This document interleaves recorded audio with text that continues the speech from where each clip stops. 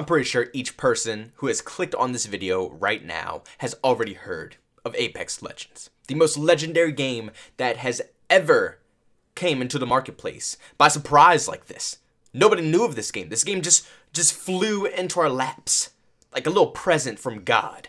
Like, everybody in the world needed this game. This was so needed right now. Between the people who are revolting against Battlefield 5 and how poorly Black Ops 4 is coming out, and it's not a lot of people who want to get into Rainbow Six Siege. It's a pretty old, outdated game, so it's not much that's going on in the competitive FPS scene. I mean, there are some people who like to play Overwatch a lot, but I mean, it's not really a game that has gotten everybody so shook before. Everybody so riled up. Besides Fortnite. Fortnite was the last game that was actually like that, but that game is third person, and it involves a lot more building than shooting, so I wouldn't really completely consider it in the FPS category. It's a completely different gameplay and a completely different game style. So Fortnite's completely different than Apex Legends and all the other FPS games. But this game, it has just come in to the gaming scene at the perfect time. But I've been grinding it out. I've been playing it so much. One, because I want to get a review for this game out. You know, I'm enjoying it so much. I'm having a blast with it that I think it's worthy of a full-blown out review. But I want to give myself a little bit more time.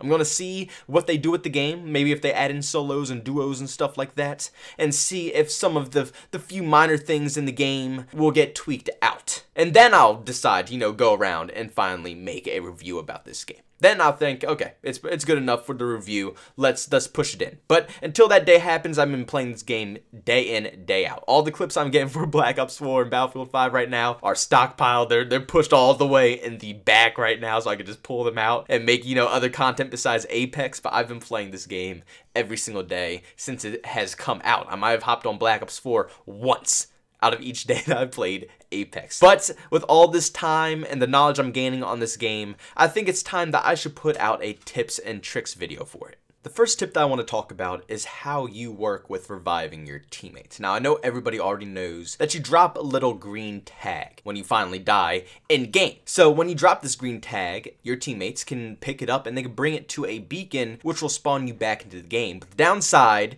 is when you spawn back into the game, you spawn with no loot. You spawn with nothing, which is reasonable. It works. I like that. That's fair enough. And it's not too overpowered or too obnoxious that you can't get loot later on. You find loot pretty quickly. But the number one thing that I think is most important is watching the time when you're done with the gunfight. If you still have 1.5 minutes to 2 minutes until the zone finally starts closing, then pick up your teammate and bring them to the beacon. Instead of, you know, waiting and looting and figuring all this stuff out, and then take them to the beacon when it's like 30 seconds left, and then your teammate is stuck with having to find loot elsewhere. Give your teammate enough time to loot. They need time to get their weapons back up, get their armor back up. They have to get everything that they just lost in that gunfight back up. Now, of course, if the time is very low and you're very, you know, you're low on time, you know, and you can't get enough time to bring them to the beacon and get back so you can loot, then by all means, loot up, get your stuff, get your gear, and then you'll find something at the next beacon. But if you do have the time, don't be greedy and bring your teammate to the beacon and let him have some damn loot. It's unfair, it's not reasonable, it's ridiculous because you can bring them back, but people will refuse to bring you back until they're completely looted up, and then you can't go back into the gunfight because it's too late to go back to get your loot.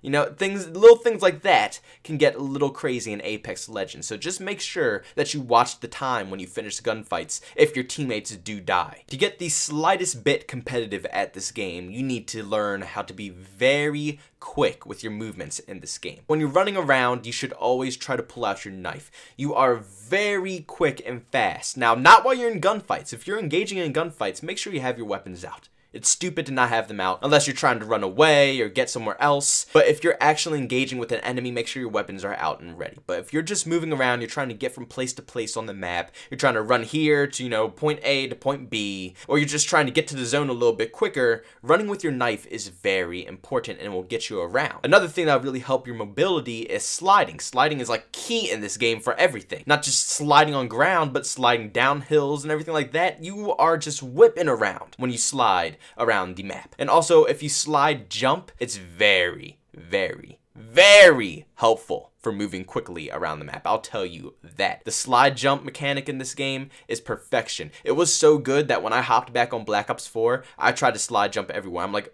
what's going on? Why is this not smooth like it is in Apex? What's happening? Yo, I was actually freaking out. I'm being dead serious with you guys. I was so confused why I wasn't sliding that fast in Black Ops 4. And I remembered, I'm like, okay, Apex is a completely different game. But slide jumping is very good in Apex Legends. Make sure you have your knife out, though, while you slide jump, because that's key. That's just key to this game to get from point A to point B. If you're trying to move quick, slide jump, knife out, you're set. Easy as that. And also there are these little balloons that you can zip line up, which are very useful as well. You can actually use these not only to scout the area around you and just kind of fly in circles and just land back in the same position, but you can also use them to get to point A to point B as usual, or try to get to zone a little bit quicker. I've also used it multiple times to just hit different flank routes as well. Now, I can't even express this enough. This is the most important key to this game ever in history. Push your enemies. Now, this might sound insane. You're like, Jay, what are you talking about? Huh? Are you going crazy? This is a battle royale game. You want me to push my enemies? What? Are you crazy? No, I'm being dead serious, guys. I'm being dead serious. You should push every gunshot that you hear in this game. I'm being so serious. You might think I'm crazy, but I'm being very serious when I say this is key to this game as well. When you push and you engage with other enemies, you have to understand that gunfights last a while. They last actually a long time sometimes with how much health you have in this game. So if you come in and you third wheel it with your squad, either you're going to be picking up the scraps of the people who are trying to loot and get more health so they can regen, or you'll get into the fight while they're still fighting, and you can just pluck off whoever you want. They're both going to be low on health. You all are armored up and have full health. It's an easy dub. And then when you do encounter this, you have 6 boxes. I repeat, you get 6 loot boxes in this game. Okay? These are 6 different individuals who have been all around the map looting everything that have dropped all their boxes right in front of you. You will get insane amounts of loot. And in a game like this, loot is so important. It is so key because you need certain items. You need a lot of meds. You need a lot of armor. You know, you need a lot of everything. A lot of ammo.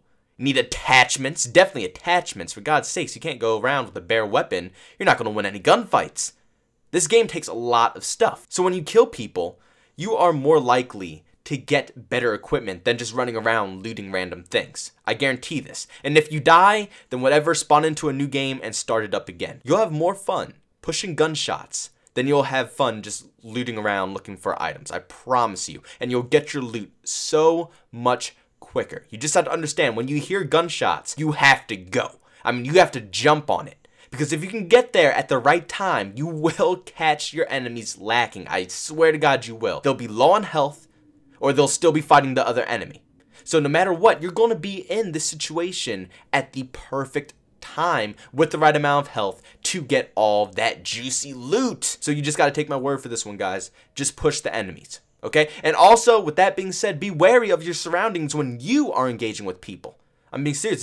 This is becoming a trend now. People are pushing people, they're engaging with people, and they're being aggressive. This game is more aggressive than Fortnite is, and you don't even have the building mechanics to build walls around you when you're in the middle of the open. This is just an aggressive FPS shooter for Battle Royale. This is literally what I've been waiting for so long, guys. I mean, that's serious with you guys. This is the type of Battle Royale I've been waiting for. But seriously, push the enemies and just be wary of your surroundings as well when you are engaging with enemies. People will swarm you. I swear, they will really swarm you, so just be prepared. Alright guys, that sums up this video. If you didn't hear any tips in this video that you guys have, make sure you leave down in the comments section on some tips that you guys have come across in this game that helps improve your gameplay. So far, these are the tips I've come up with. The rest of this game for me is pretty much just situational awareness, knowing your map, knowing your surroundings, and just having the overall gun skill to gun down your opponents. You gotta put a lot of shots into your enemy. So, like I said, just stick with your teammates. Having teammates is key in this game because you want to be able to put more shots than just your gun into enemies as well. And if you can get their armor off, it should be a pretty clean, easy kill. but it's just getting the armor off. That's the only thing. But you know what? It works for me. It's still fun. Still a great game. Make sure you leave your tips down below. Leave a like if you enjoyed this video. Make sure you dislike if you absolutely hate it. I mean, if you hated this video and you're like, yo, this guy's a douchebag, this is the worst commentary I've ever heard, hit that dislike. Just hit it, man. Just hit it. I'm sorry that I made you angry, but I enjoy making these videos, so hey man, hit that dislike and just let me know, okay? Subscribe to the channel if you want to see some more content. Hit that bell notification to, you know, get notified for all the content. You can chat with me on Twitter at JBoneTheMan. If you want to catch me streaming, you can catch my streams on Twitch at JBoneTheMan. Thank you all for just checking out this video, and I'll see you all in the next one. Peace out.